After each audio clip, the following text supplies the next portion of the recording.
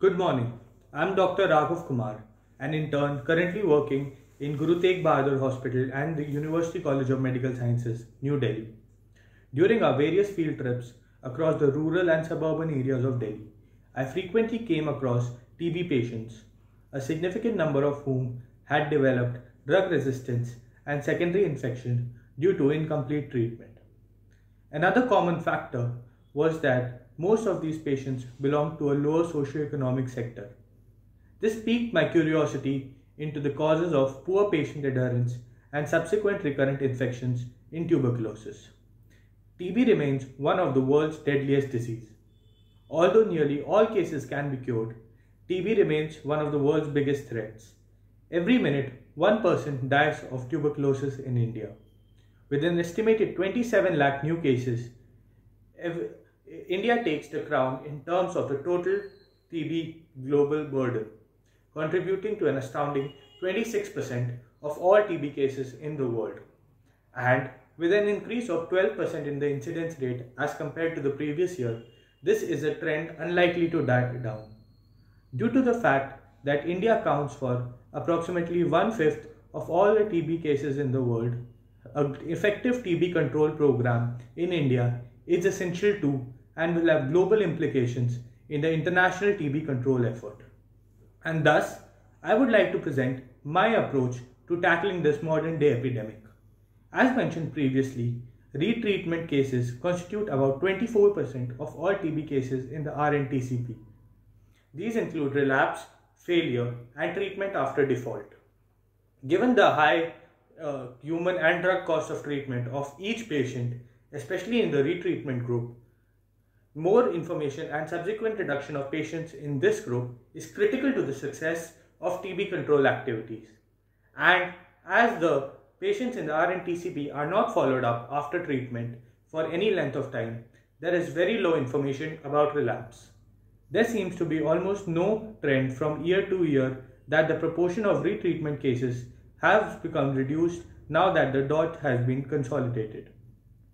Management of TB still largely depends upon DOT.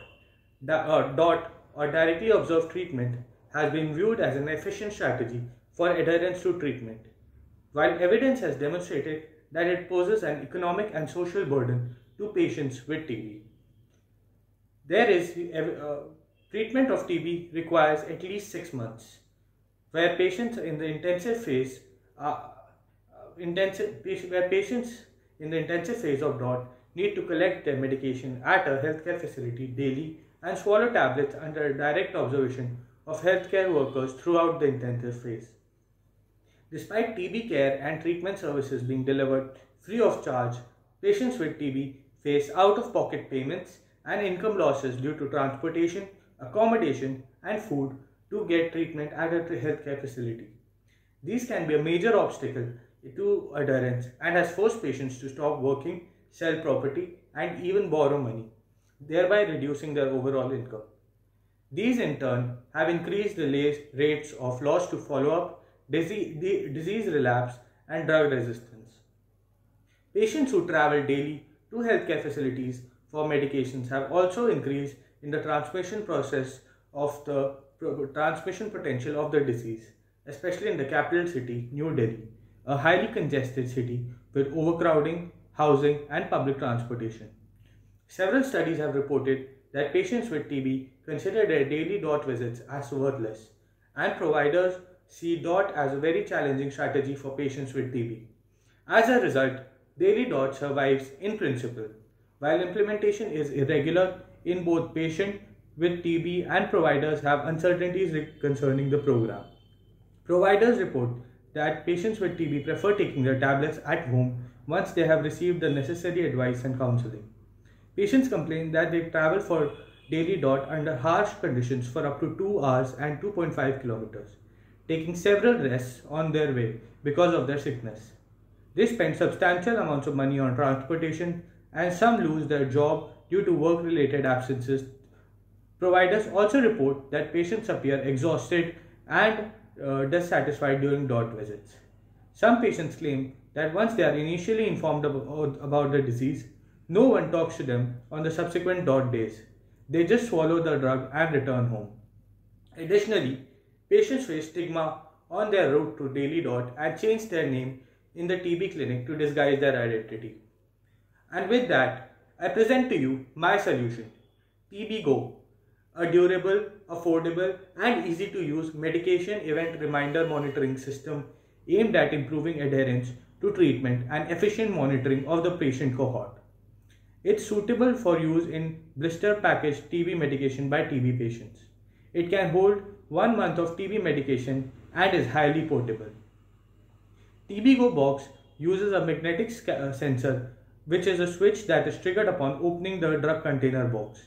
It has programmable alert mechanisms consisting of 3 LED lights, green for dose alert, yellow for refill and red for low battery. An audible tone to indicate that a dose is due. At the same time, the box produces an alarm to indicate the data center that the MERM was functioning for that day. Data transfer is straightforward and is done via USB. The patient is allotted a MedShell e-pill box on microbiological confirmation of TB. The pill box will be linked to the patient's NICSHARE number, which is already existing under the NTB strategy, and will have a barcode on it. The patient will be counseled about the pill box and will be supplied by 1 month's worth of FDC anti-tuberculosis medication. Every day, the patient follows the regimen and opens the box. A message will be sent to secure servers, which can be reviewed on command. A blinking red light will work as a visual alarm for the patient to consume medication, which will turn a constant blue as soon as the box is opened for the day. Failure to consume medication for 1 day will cause a phone call from a TBGO call center.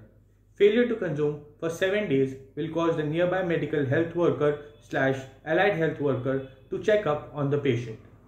On completion of 1 month's dose, the patient will present the pill box to the nearest DOT center, where a scanner will scan the NICSHARE code and restock with another month's worth of anti-tubercular medication. And with that, I conclude my presentation. I hope my device would be a part of the NTB strategy and help in eradicating a major health obstacle. Thank you.